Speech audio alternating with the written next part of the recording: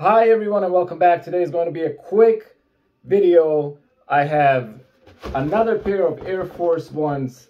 This video is a little bit different because I've already seen these, so it's not really a reaction to an unboxing, but it kind of is because I've never seen these ones. I've seen them in the store, but I've never seen the ones that I ordered, and I've got them off of Nike.com.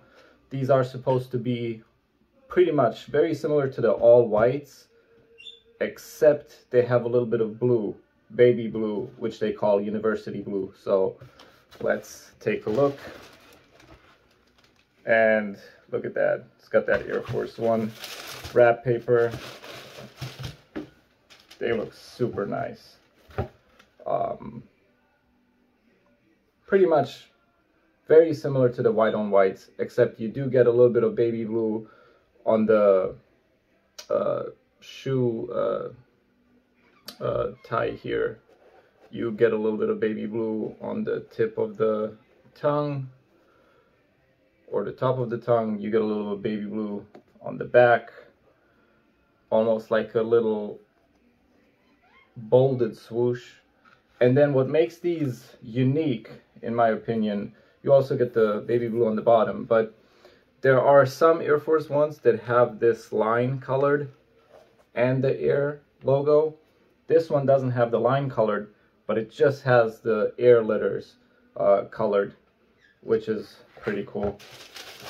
And if you look at the other one here, great looking pair of Air Force Ones. You get also the metal little tab right there on the shoelaces. Get a good look from the sides